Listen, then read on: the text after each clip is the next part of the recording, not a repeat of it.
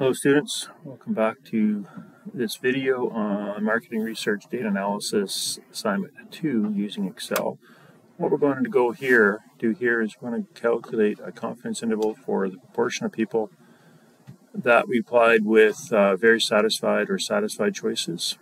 So we're going to combine those proportions and we're going to conduct an hypothesis test for the proportion, and then we're going to go into the scale data and do a confidence interval for the average and a hypothesis test for the average as well. Let's go back to our data we have. Make this a little smaller. So it says to go into frequency table. Let's get rid of our graph here. Calculate the combined proportion, very satisfied and satisfied. So basically we want those two numbers out of 100. So 46 out of 100, our standard proportion is, our population proportion is 0.46, 46%.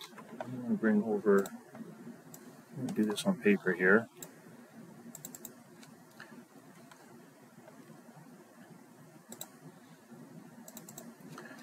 So we want our sample proportion is 42. Sample size is 100. We are developing 95% confidence interval, so our Z value is going to be 1.96. What we do here is sample proportion confidence interval uses this formula here. You can do all this in Excel if you want. I'm going to do it on paper.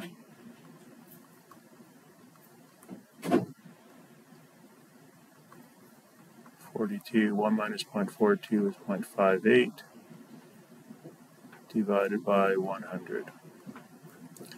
So our confidence interval, 42 plus or minus, let me quickly do this math.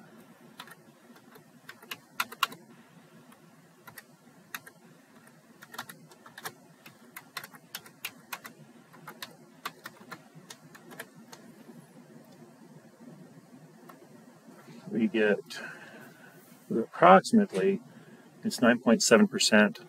Let's just round that up to 10%. So I'll just round it, put it there, 9.097. So this would be confidence interval 42% plus or minus approximately 10%.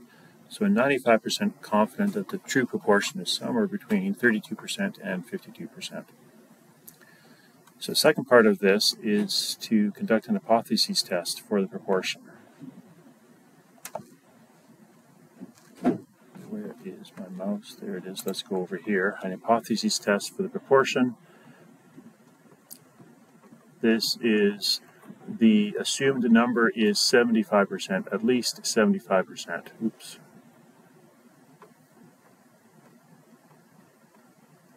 That's what someone believes to be true.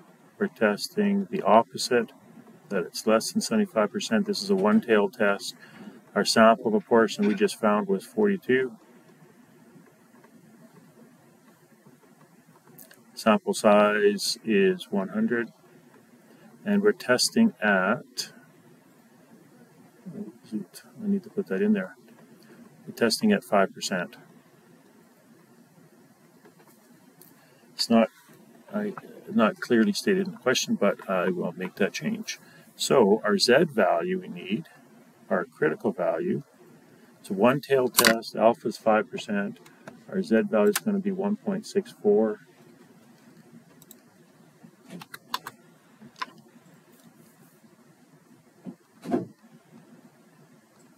Our test statistic Z, 0.42 minus 0.75. Divided by the square root of our standard error proportion using sample proportion or population proportion, p times 1 minus p over 100. So let me do this quick calculation over here.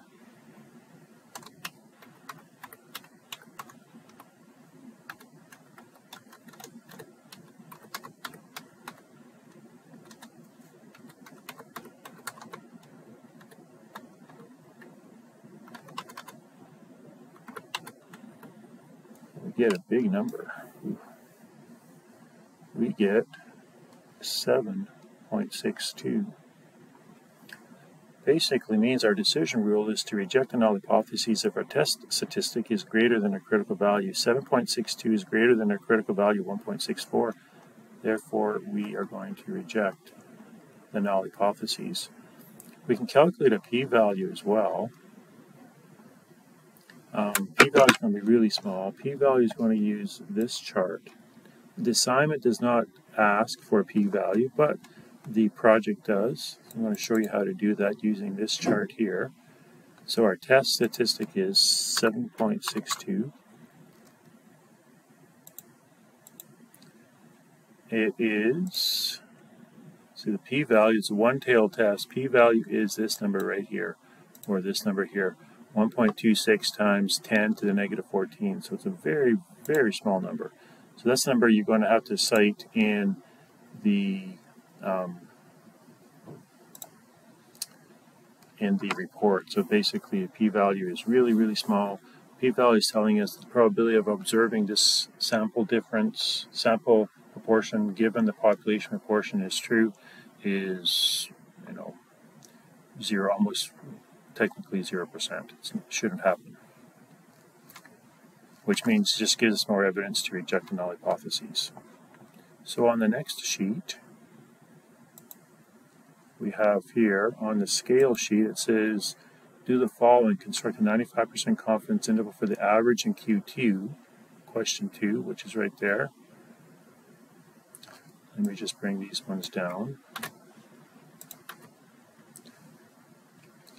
And then conduct an hypothesis test for the average in question 2. The population average is assumed to be at least 4. So I'm going to use question 1.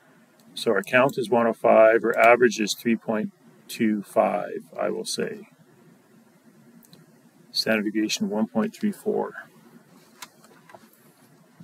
So let me just write those numbers down to the side.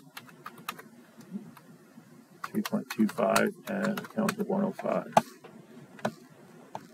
So first of all, confidence interval for the average in question 1. So this is our confidence interval formula. It uses a t-value based on half of alpha and degrees of freedom n-1, and then our standard error. We have everything. Our average is 3.25.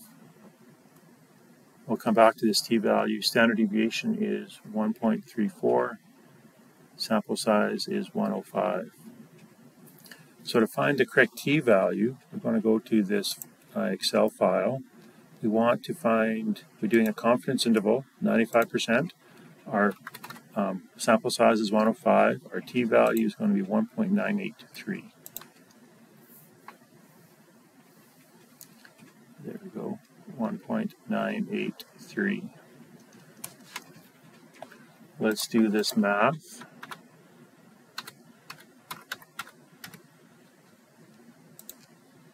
Divided by the square root of sample size, we get something that looks like this.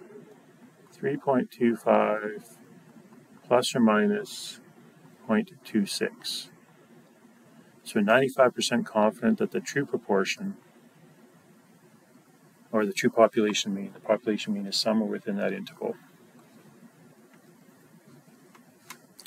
The last part of this is an hypothesis test for the question, for the data in question 2. I'm going to use question 1 to help show this. The population average is assumed to be at least equal to 4. So we're going to write that down here. Population average greater than or equal to 4. We're testing the opposite. Our sample data tells us that the average was 3.25 based on a sample size of 105. The question does not state this, but I will make sure we know this. We're going to test a 5% level of significance, and our standard deviation is 1.34. So we need a t-value. Our critical value based on t, not based on alpha over 2, just based on alpha, and degrees of freedom n minus 1. This is our critical value. We're going to go find that critical value based on our T chart here. 5% level of significance, sample size is 105. 1 degree of freedom, one tail test. So our critical value is 1.66.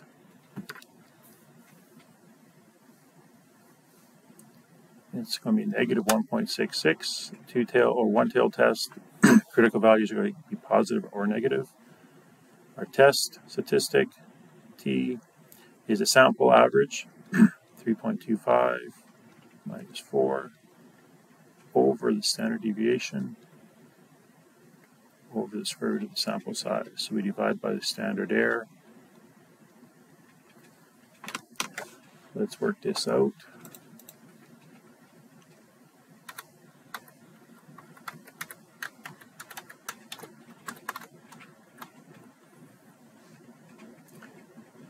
.75.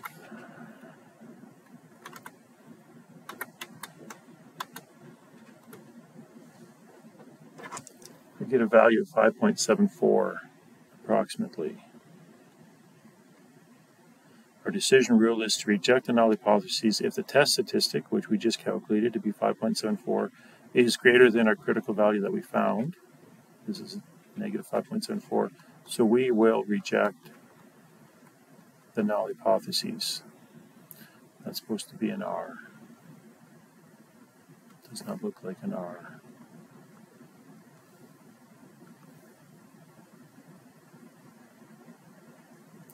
Reject the null hypotheses. Reject H0. So basically rejecting the null hypotheses, we can do this. Basically, there is evidence to indicate that the average is less than 4.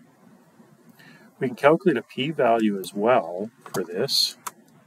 P-value, once again, is the probability of observing the sample data given that the population value is true.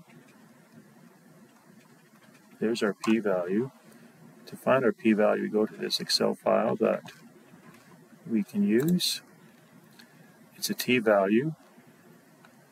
The value is 5.74. Enter it as a positive value when you're doing this. Makes it a little easier.